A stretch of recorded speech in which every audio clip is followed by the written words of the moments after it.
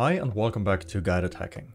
Today we will look at egg hunting and how we can use this technique to find the address of our shellcode during runtime, if we cannot predict its address or use, for example, a CPU register to redirect the control flow to it. To demonstrate this technique, we are going to exploit the DocPrint Pro version 8.0 software. And to get started, we first of all go to WinDBG, Settings, Debugging Settings, and enable post-mortem debugging. So we don't have to attach the process every time before crashing it. Afterwards, since this is not a free software and we don't want to purchase a registration key, we simply click on Try, which allows you to use the software 100 times, which is more than enough to craft the exploit and weaponize it. The vulnerability we are going to exploit is a simple SEH-based buffer overflow, and depending on how you structure your exploit, the shellcode part of the payload will end up on the heap. The heap is dynamically allocated and the addresses usually change. This means that most of the time we cannot rely on jump code or similar things to redirect the control flow to our shellcode to obtain arbitrary code execution. First, we create a long, unique pattern string, for example using MSF pattern create, and then go to File, Add URL, and paste the string in here. This will open up a new WinDBG window, and as we can see, we received an access violation. If we print the SEH chain and take the very last entries, 7A653378 in my case, we can use MSF pattern offset to determine the exact offset of the override. In this case, since we used a pretty long pattern string, we get multiple candidates. You can use a technique called binary tree searching, where you split the chunk into 50% A's and 50% B's to narrow it down. Through that technique, plus appending the unique pattern string, we can determine that the exact offset for the SEH override is 3876 and 3880. For the exploit writing, we can quit the two WinDBG windows and open our favorite text editor to write the actual exploit code. Since this is a local exploit and we won't achieve remote code execution, we don't have to open up any connections, but instead can simply write to a file and copy the content of that file into the text box to cause the buffer overflow and eventually achieve code execution. What we want to do is simply open up a text file, for example exploit.txt, and since we are writing bytes, we have to open it in the WB mode instead of just the W mode. Then we can simply declare the offset we found earlier, which is 3876. Following that, we have our NSEH, which I'll set to hex 41s or all A's, and then our SEH, which I'll set to all B's. To craft the payload, we are going to use a buffer consisting of a bunch of knobs times the offset, and then our final payload will be the buffer plus the NSEH plus the SEH. And we want to write that to the file. Next, we can open up a simple Windows terminal, navigate to the script's location, and execute it.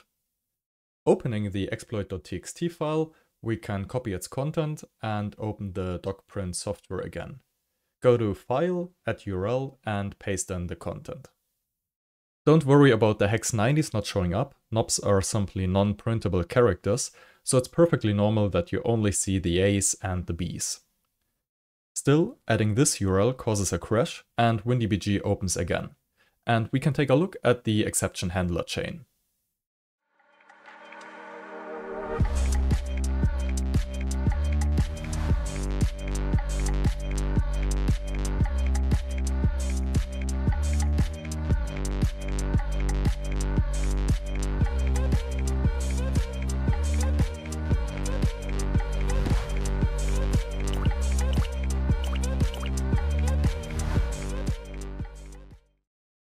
It might be confusing that it doesn't print 4.1 and 4.2, but 6.1 and 6.2, but if you look at the ASCII table and its hex values, you will notice that 6.1 and 6.2 are simply the lowercase equivalent of the capital A and capital B we used for overriding.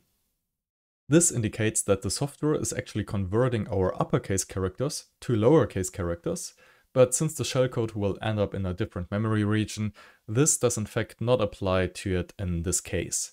Nonetheless, we have successfully overwritten the SEH chain and can now look for a PPR instruction sequence to redirect the control flow.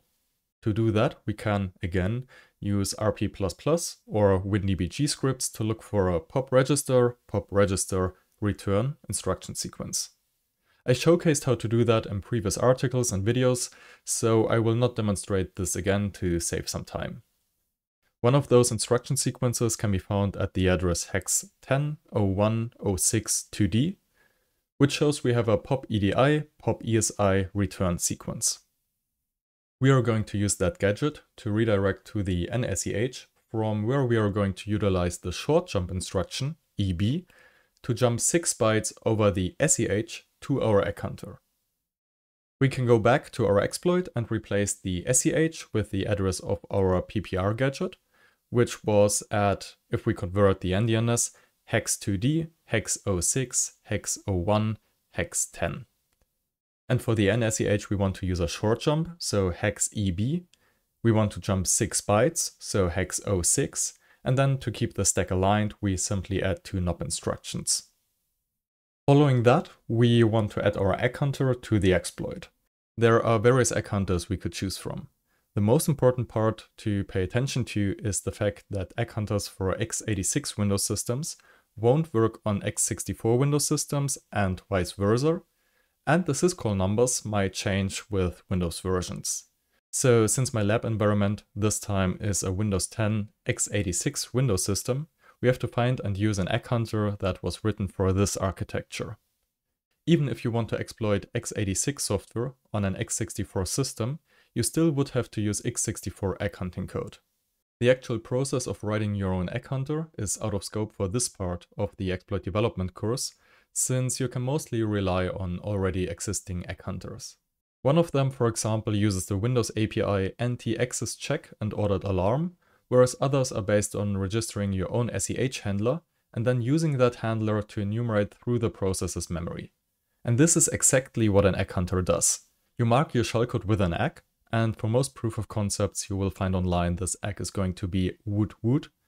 The egg basically consists of 4 bytes that are repeated twice in order to eliminate false positives. The Egghunters then enumerates through the process's memory and looks for that marker.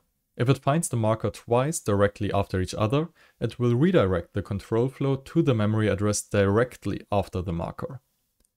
The only problem is that the Egghunters has to access memory regions that are potentially unmapped, and by that invalid, or memory regions it does not have access to.